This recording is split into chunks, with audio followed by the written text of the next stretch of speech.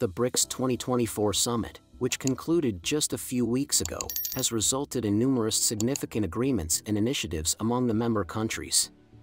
One of the most prominent developments is a groundbreaking financial proposal, the creation of a unified depository and clearing system for the BRICS nations. This initiative could potentially transform international trade, enabling the BRICS countries to sidestep Western financial systems and transact independently within their own network. This development holds particular significance for the BRICS nations in light of the recent re-election of Donald Trump as the President of the United States. During his previous term, Trump had warned global leaders about the potential repercussions they could face for reducing their reliance on the US dollar. He had signaled that countries attempting to sidestep the dollar might face severe consequences, even hinting at the possibility of imposing tariffs or economic penalties as high as 100% on trade goods for BRICS nations. This stance has further amplified the BRICS countries' motivation to explore alternative financial systems that provide greater economic sovereignty. The BRICS countries, Brazil, Russia, India, China, and South Africa, recognize the need to create a financial infrastructure that shields them from the leveraging power of the United States through the dominant global role of the US dollar. The BRICS leaders understand that an independent financial system would allow their nations to mitigate the risks associated with shifts in US monetary policy and provide more resilient trade and investment channels that are less vulnerable to sudden changes in US policies or economic sanctions. This strategic push toward a de-dollarized financial ecosystem has gained further momentum given the protectionist tone of the Trump administration, which is likely to continue under his recent re-election. This development solidifies the BRICS bloc's commitment to achieving greater financial independence. To fully comprehend this initiative, it is essential to examine the motivations from both economic and geopolitical perspectives, particularly by exploring the historical context of the US wielding the dollar as a tool of power. The US has long leveraged the dominance of the US dollar, as the world's primary reserve currency, to exert economic influence and advance its foreign policy goals. This weaponization of the dollar involves using the currency's global primacy to impose economic sanctions and restrict access to international financial systems for targeted nations. The dollar's prominence was firmly established in the aftermath of World War II through the Bretton Woods Agreement, which pegged other currencies to the US dollar, convertible to gold. Even after the dissolution of the gold standard in 1971, the dollar has maintained its central role in global finance, enabling the US to exert significant influence over worldwide economic activities.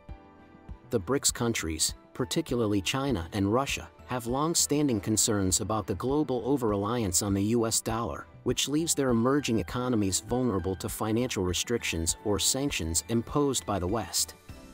This has motivated the BRICS to promote alternative payment systems and explore mechanisms to facilitate trade using their own national currencies, reducing dependence on Western financial intermediaries. By developing an independent financial framework, the BRICS seek to minimize their exposure to the leveraging power of the US dollar and the associated risks of sudden policy changes or economic sanctions from the United States. This strategic shift aligns with the BRICS' broader vision of a more balanced, multipolar global order that better represents the interests of emerging economies. The United States has a long history of leveraging the dominance of the US dollar to exert economic influence and achieve its foreign policy objectives.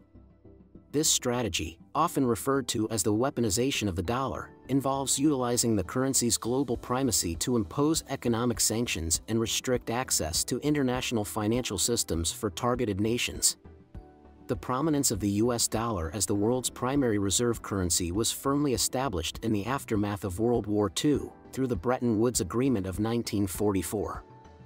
This accord created a global monetary system where currencies were pegged to the US dollar, which was convertible to gold at a rate of $35 per ounce. Even after the dissolution of the gold standard in 1971, the dollar maintained its central role in international trade and finance, enabling the United States to exert significant influence over global economic activities. Prior to World War II, the British pound sterling had served as the world's leading reserve currency. However, the devastating effects of the war left European economies in shambles, while the United States emerged with a robust economy and substantial gold reserves. The Bretton Woods Conference, held in July 1944, aimed to create a stable international monetary system to prevent the economic turmoil experienced during the interwar period. The resulting agreement established fixed exchange rates, with other currencies pegged to the US dollar, which was convertible to gold. This system positioned the dollar as the central pillar of global finance. The United States' ability to leverage the dollar's dominance provides several advantages. The U.S. can finance its budget and trade deficits by issuing dollar-denominated debt, which is in high global demand. Additionally, the U.S. can exert significant influence over global economic activities through its monetary policy and the dollar's central role in international finance. Furthermore, the U.S. can impose economic sanctions and influence international financial transactions due to the dollar's overwhelming presence in global payments. The U.S. employs various mechanisms to wield the dollar as an economic tool, including economic sanctions, control over financial networks, and asset freezes. By restricting access to U.S.-dominated financial systems or freezing dollar-denominated assets, the U.S. can effectively isolate and cripple targeted economies. This historical context underscores the BRICS countries, Brazil, Russia, India, China, and South Africa, motivation to establish an independent financial infrastructure that reduces their reliance on the US dollar. The BRICS recognize the need to shield themselves from the leveraging power the United States can exercise through the dollar's dominant role in global trade and finance. An autonomous system would not only mitigate the risks associated with shifts in U.S. monetary policy but also provide more resilient trade and investment channels, less vulnerable to sudden policy changes or economic sanctions from the United States. As the BRICS nations seek to chart a course towards greater financial independence, their strategic push for a de-dollarized financial ecosystem has gained further momentum, particularly in the wake of the Trump administration's protectionist policies. This development underscores the BRICS' commitment to achieving greater economic sovereignty and a more balanced, multipolar global order. By the late 1960s, the United States faced mounting inflation and balance of payments deficits, leading to concerns about its ability to maintain the dollar's convertibility to gold. In August 1971, President Richard Nixon announced the suspension of the dollar's convertibility into gold, effectively ending the Bretton Woods system. This Nixon shock marked the transition to a fiat currency system, where the dollar's value was no longer tied to a physical commodity but determined by market forces. Despite the end of the gold standard, the US dollar has remained the dominant currency in international trade and finance. As of 2023, the dollar accounted for approximately 59% of global foreign exchange reserves, underscoring its central role in global finance. The dollar's dominance provides several advantages to the United States. The U.S. can finance its budget and trade deficits by issuing dollar-denominated debt, which is in high demand globally. Additionally, the U.S. can exert significant influence over global economic activities through its monetary policy and the dollar's central role in international finance. Furthermore, the U.S. can impose economic sanctions and influence international financial transactions due to the dollar's dominance in global payments. The U.S. employs several mechanisms to wield the dollar as an economic tool, including 1. Economic sanctions. By leveraging the dollar's centrality in global finance, the U.S. can impose sanctions that restrict a nation's access to international markets. For instance, sanctions against Iran have severely limited its ability to engage in global trade, impacting its economy substantially. 2. Control over financial networks. The U.S. has significant influence over international financial networks, such as the Society for Worldwide Interbank Financial Telecommunication, SWIFT. This control allows the U.S. to monitor and restrict financial transactions, effectively isolating target countries from the global financial system.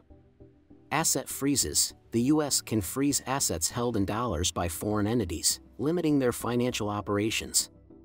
This tactic has been used against countries like Russia, where sanctions have included freezing assets and restricting access to financial markets. The BRICS countries' interest in establishing a non-Western financial infrastructure stems from several key factors. Western sanctions, particularly those targeting Russia following its actions in Crimea in 2014 and Ukraine in 2022, have pushed BRICS countries to seek financial independence. When Russia faced economic restrictions, including disconnection from SWIFT and the freezing of assets in international systems like Euroclear, its ability to operate in global markets was significantly hampered. This scenario underscored the risks of relying on Western systems, motivating Russia and Iran, also affected by sanctions, to support an independent financial system for the BRICS. Moreover, major BRICS economies, especially China and Russia, have expressed long-standing concerns over the global reliance on the US dollar, which dominates international trade. Current financial structures led by entities such as the IMF, the World Bank, and Western financial networks often leave emerging economies exposed to financial restrictions or sanctions imposed by the West. In response, BRICS countries have promoted alternative payment systems, such as China's Cross-Border Interbank Payment System, CIPS, which facilitates transactions in national currencies. The broader BRICS objective aligns with reducing dependence on Western-dominated financial routes.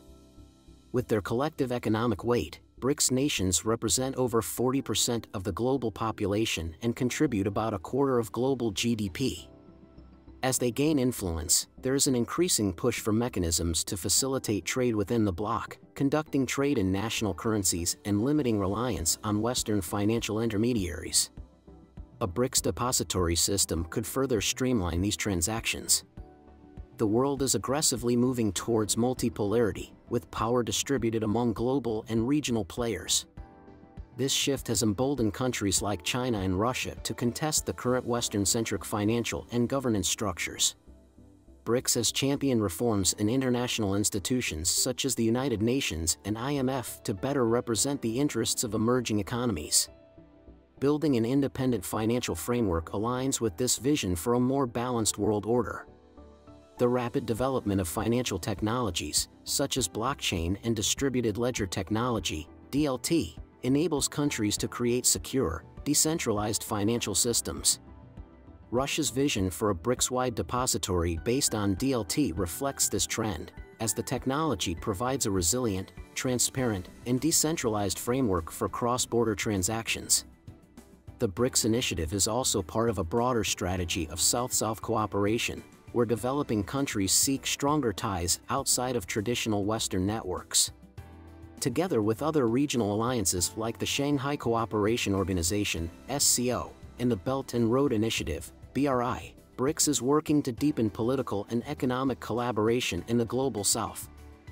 A core objective for BRICS nations, particularly China and Russia, is to lessen their reliance on the US dollar. The dollar's global dominance allows the US to exert significant economic pressure through sanctions, which BRICS aims to counter by promoting local currencies in trade and developing separate financial infrastructures.